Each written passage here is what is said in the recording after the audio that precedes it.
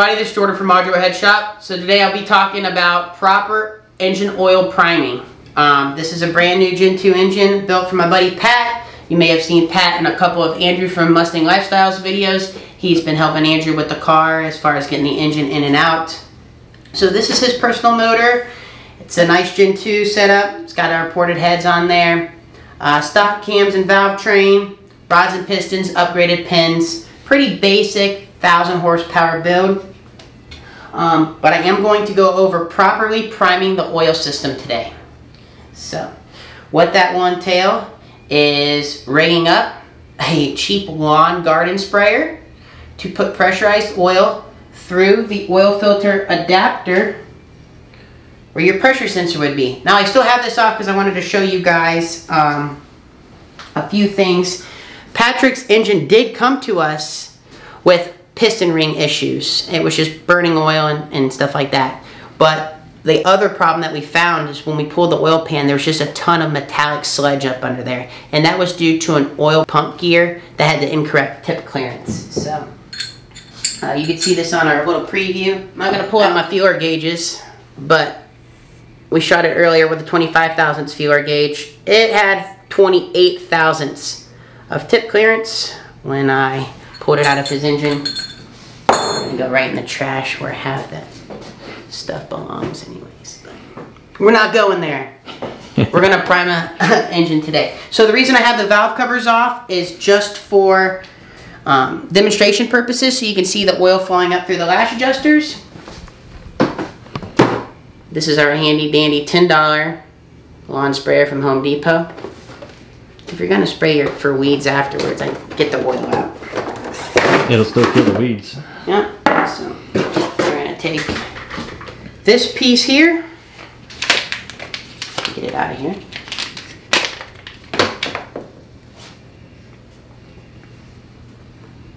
I'm going to tap that for an 1/8 inch MPT fitting. Right here. We're going to put another 1/4 inch MPT to -6 adapter and the oil filter adapter, and then that's how we're going to prime it up. So this is close enough. All you should have to do is actually tap it. I do not think on this one you have to relieve it with a drill bit, but we're going to see here in just a moment. Alright, so don't mind my ghetto workbench today, but this is the only space I have available right now. We're just so busy today. Alright, so 1/8 inch MPT. I'm going to tab it 3, 4, 5 threads. Nothing crazy.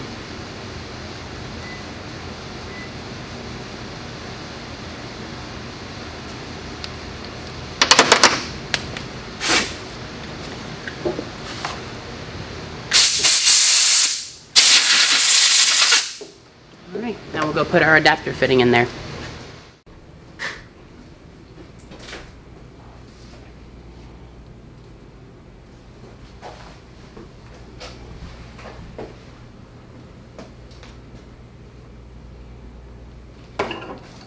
Alright, it's hand tight, and we are just going to barely snug this up with a crescent.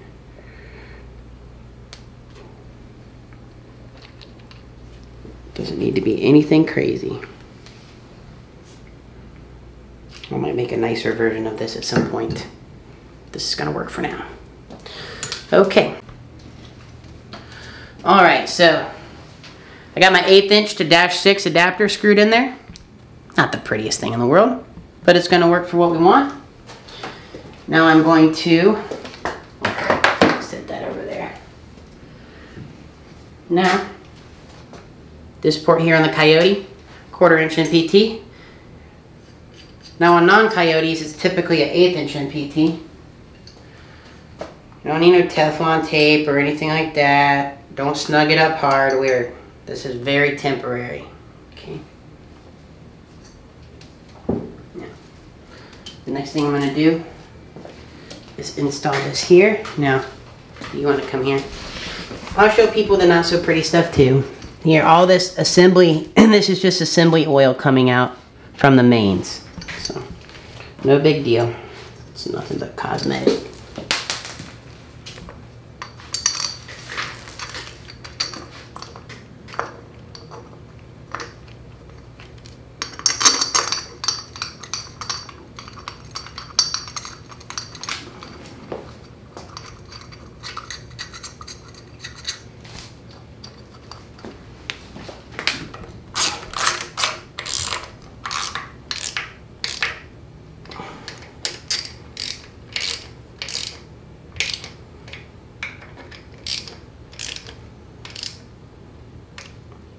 you got that part on? You can see I marked this here, just so I can get my alignment good.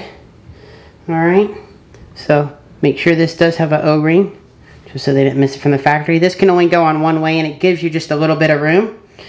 This is a little bit deceiving because I've seen some oil filter adapter tubes like this that do use O-rings, but this one does not. So I'm just gonna slide it here. I believe it's a 14mm hex, but we will verify that in just one moment. It's not the easiest thing to get off. I would recommend trying to get it off while it's bolted to the engine versus holding it.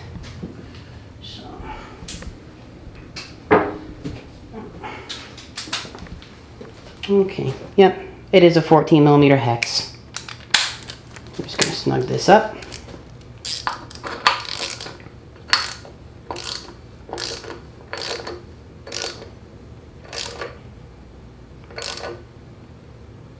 Alright, now we're ready for our oil filter. Alright, FL500S filter. Driven BR30 braking oil. That's what I prefer for braking oil. After this, we'll switch over to FR50. Alright, we'll just fill this up a little bit.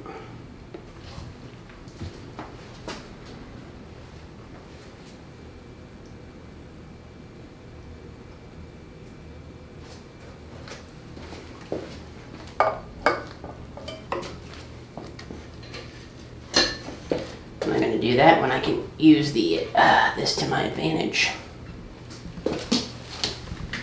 Yeah, if you actually jack the one side of your car, you know, like this, it'll keep you from spilling the oil. I'm just kidding.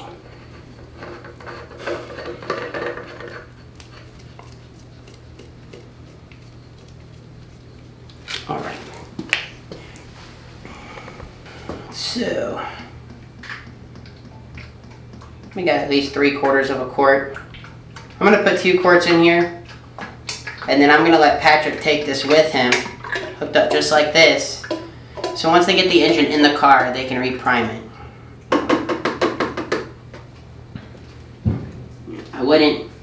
I would prefer you prime it like this, you know, within 30 or 40 minutes of you firing it back up.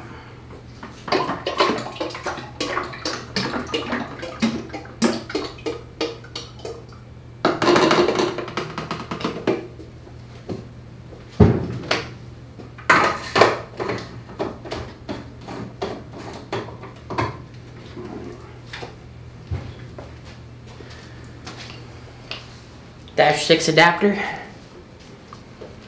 You could really use anything that you wanted. You could even, if you wanted to be super simple and cheap about it, 1/4 inch MPT to a hose barb, and then you could literally just cut this hose and figure out what hose barb fits into this hose if you wanted to do it like that. I'm trying to make it look pretty though.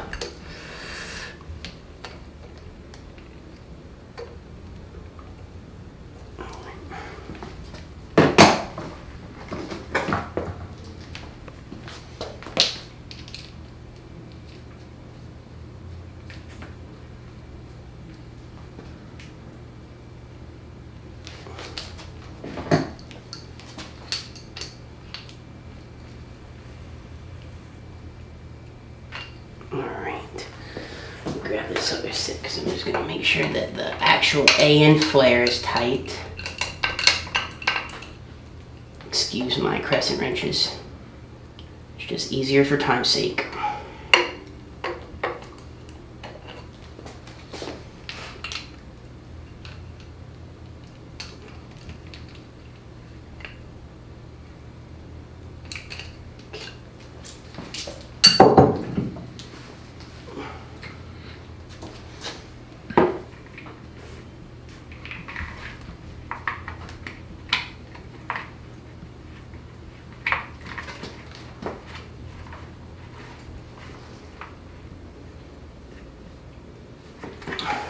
All right, we are ready.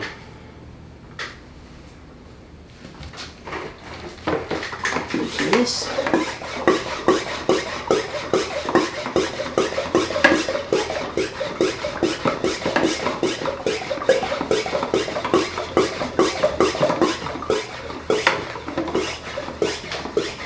Up until it's pretty hard to, getting a little bit of resistance. I'm just going to slightly push the handle.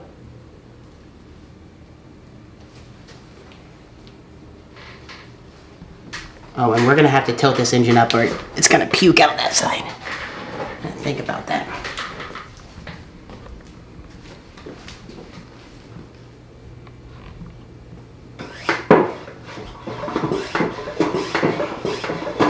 It'll take us a little bit till we get it up there.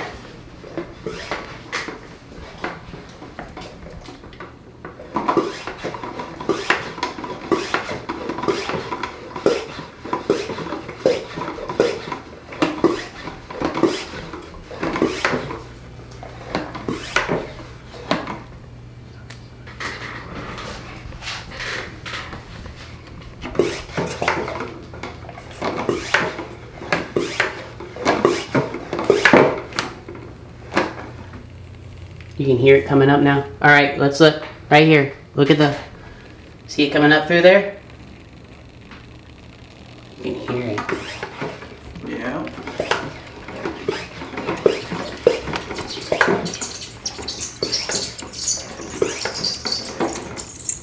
All right, that's the sound of oil pressure, folks. That is priming an engine. All right. Now before anything's happened, all of our tensioners and everything, they've all got oil pressure in them. And that's exactly what we want. So, alright everyone, that's going to wrap it up for tonight.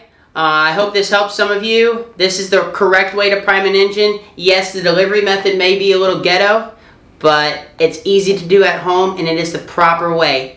Priming the engine from an external oil pressure source is always the best. Not off the starter. Regardless if you take the spark plugs out, the starter is not going to turn the crankshaft fast enough to produce good oil pressure.